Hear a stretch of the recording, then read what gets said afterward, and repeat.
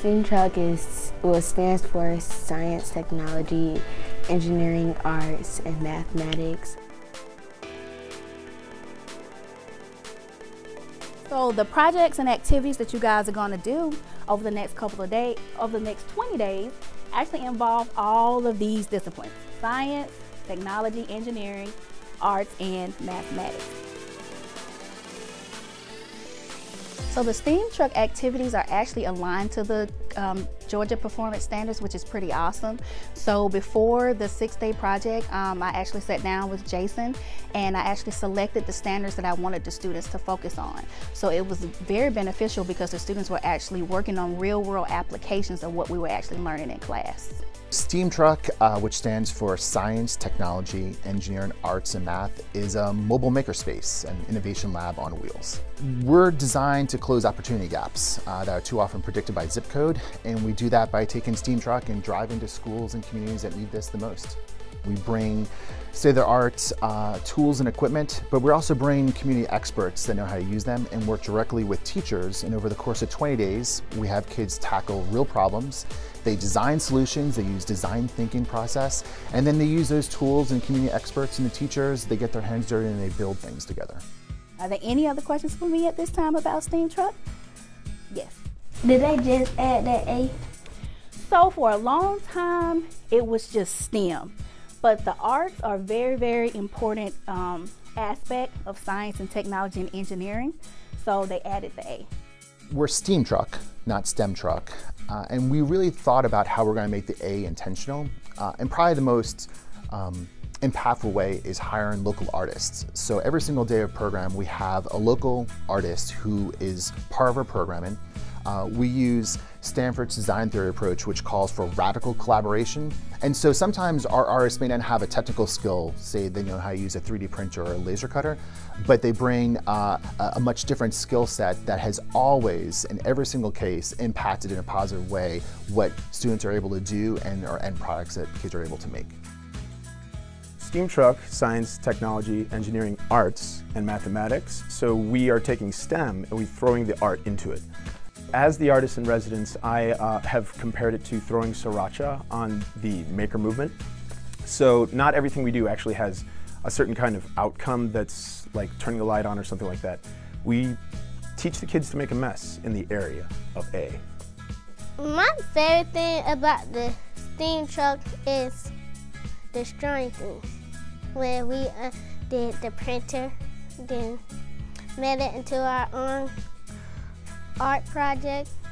As a maker mentor, we are interfacing with kids to kind of get them engaged in the arts and technology, kind of introducing them to just the possibilities that having an awareness of tools and materials, what that could turn into later in life.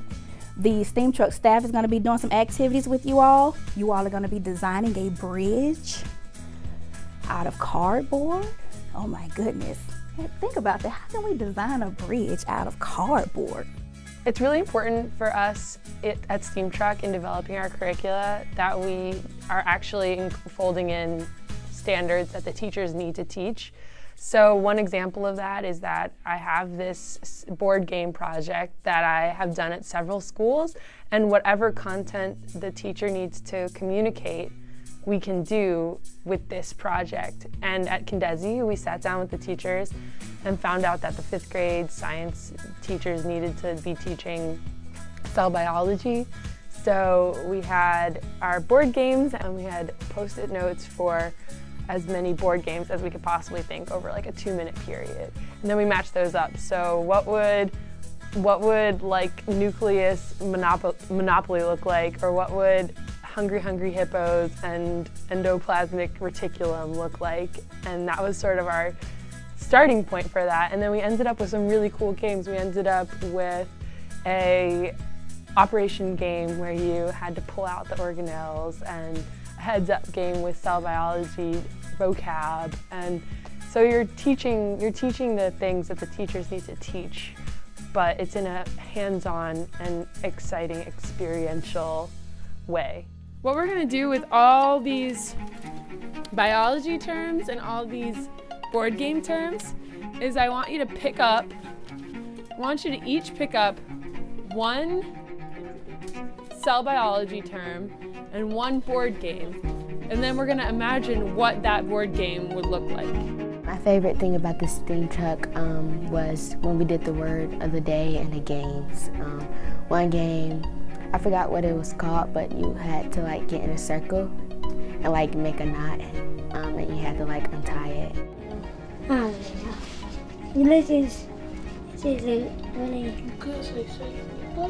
yeah, he goes to save me. We're gonna turn on the laser cutter and do we're gonna laser cut this vector sketch that we made based on your design. Okay, cool. We're kind of just breaking down that notion that they are different things by saying you can learn science by building something beautiful or building something that will be fun, like an arcade game or a Rube Goldberg machine.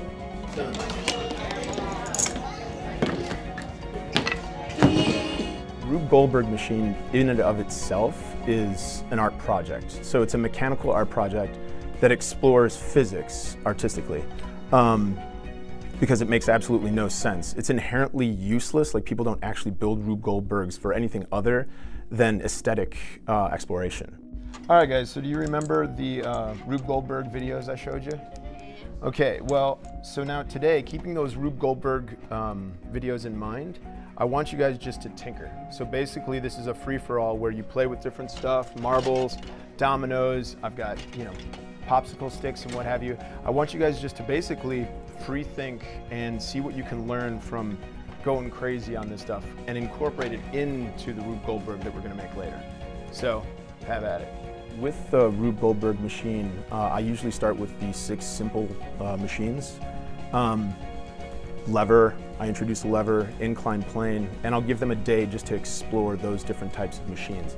And from the exploration of that simple machine, they'll make a component of the actual Rube Goldberg.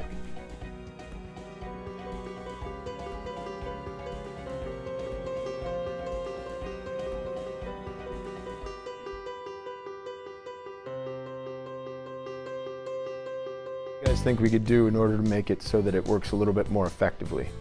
Yes. Put him closer to that, and so when it falls, it can hit it, and they can make the 2-inch go make it fall, and hit the dominoes more harder. Yeah, let's try these out. Let's see if we can get these, because we'll want to be able to work up some of this momentum to the larger pieces.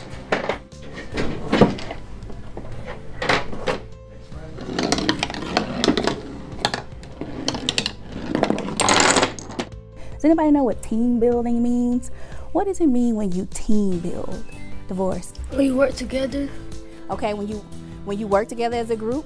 Okay, why is that important to work together as a group when you're doing a project? Why is that important? Patrick? It's important to work as a team because you can get more things done as a team. STEAM Truck creates unprecedented opportunities for students to take leadership in their projects and to delegate to each other. So often team projects in school can end up with workload, unbalanced, or with people disengaged, more engaged than others.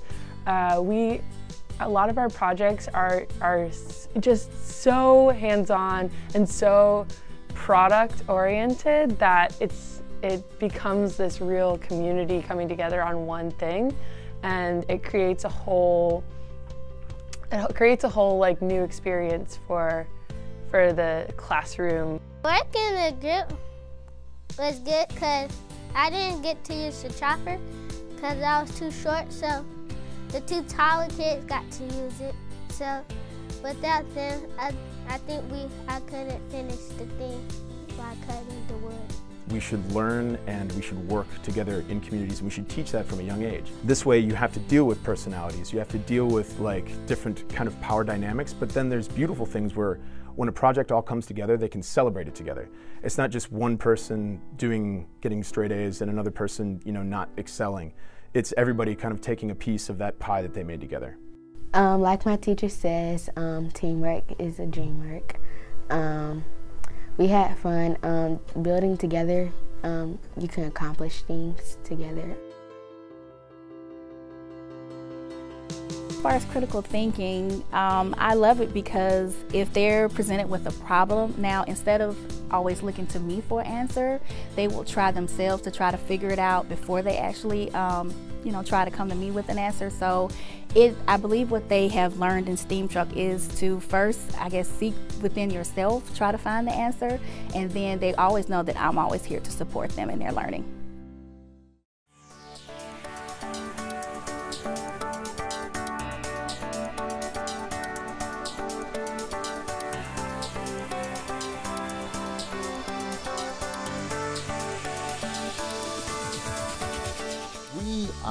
I think we've done an amazing job of capturing the type of impact we've had on students. We do a couple different things. One, we look at both sort of the students' interests and abilities in STEM, and we've tracked that and we've seen some amazing growth. We also look at non-cognitive growth, so things like creativity and innovation, teamwork and collaboration. We have lots of data points. We use both teacher observation, staff observation, as well as students surveys to really track to see. And really over the course of 20 days, we've seen some amazing progress, both in the cognitive skill development in STEM, as well as, to be honest, I think sometimes the more important non-cognitive growth in creativity and innovation that I think is essential for kids to thrive in the 21st century. I've had so many students come to me at the end of the project and say, I didn't know that this was something we could do, that this was something I could do, that this was possible.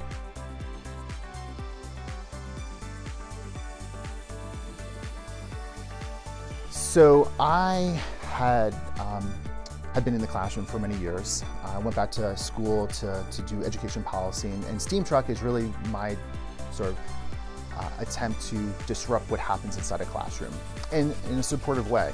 So I think too often classrooms, to be completely fair and honest, look almost exactly as they have for the past 100 years. If our grandparents walked in, they probably, except for a little, maybe some technology things, kids are sitting behind desks in rows. What we want to do is bring back the possibility for kids to use their hands and make things, and in the process change how teachers are teaching and how kids are learning.